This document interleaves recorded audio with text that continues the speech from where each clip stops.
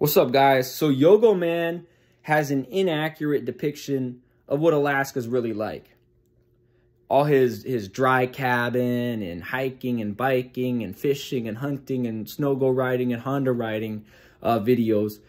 That's not urban working class Alaska. That plays into the myth of settler colonialism, the myth that settler colonialism perpetuates, right?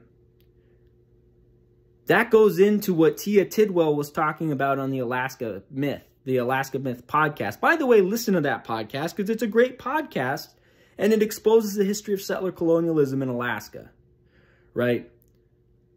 Yogo Man and numerous other YouTubers and influencers in Alaska, they act as if Alaska is some vast wilderness where you can hunt, fish, ride Hondas, ride snow-goes,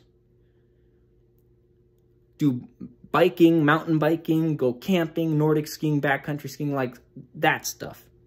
They don't talk about the urban working class of Alaska. They don't talk about Mountain View, Fairview, Spanard, Downtown, Government Hill, Taku, Airport Heights, Russian Jack, Midtown, Scenic Foothills, Tudor, the UMed District, the working class, Campbell Lake. That's the working class of Alaska. That is the urban working class of Alaska. They don't talk about those areas. They don't talk about the lack of public transportation, the lack of walkable sidewalks, the poor infrastructure, the lack of a real community center, the lack of a centralized masjid. They don't tell you about the lack of good restaurants. They won't tell you about that. They won't tell you about that. They won't tell you about the lack of bicycling infrastructure. They won't tell you that there are only 2 neighborhoods in the entire state that have a walk score of above 80. Or at the very minimum, 2 neighborhoods in the Anchorage Bowl that have a walk score of above 80. You see, Yogo Man comes from a place of real privilege. Yogo Man grew up in a subdivision with paved streets. I grew up 2 streets east of Yogo Man. I grew up on 2 different homesteads.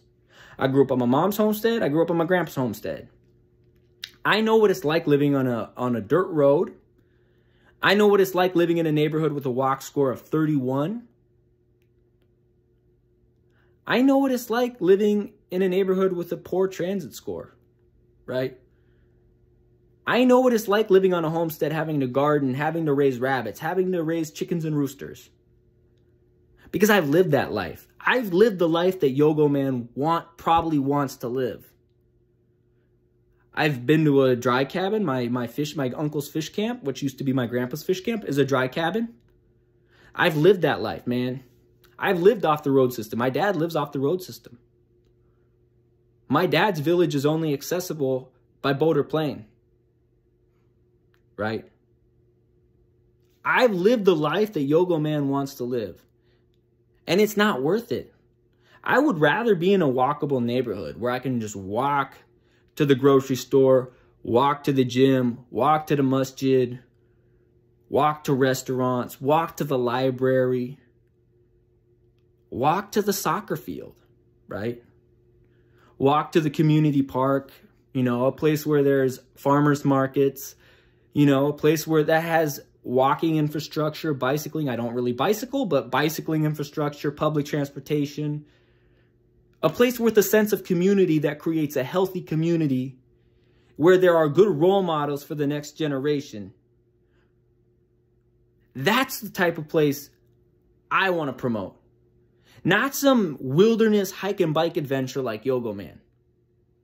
And there's a difference between me and Yogo Man. I was born in Alaska. Yogo Man was born in Michigan. With all due respect to Michigan and all my cousins down there, man. Not to sound stereotypical or anything. Yogo Man grew up 2 streets west of me. We grew up in the same town. We grew up in South Anchorage, Alaska. We grew up in the same neighborhood. We grew up in the same municipality. But here's the difference between Yogo Man and me. He grew up in a place of privilege. I didn't, right? He had a 2-parent household. I didn't, right? Grade 5, we were in the same class in grade 5. He got sent to Ignite which is a extra school program for wealthier individuals with more support at home, they send their students to Ignite. I didn't. I got sent to resource math because I was bad at math.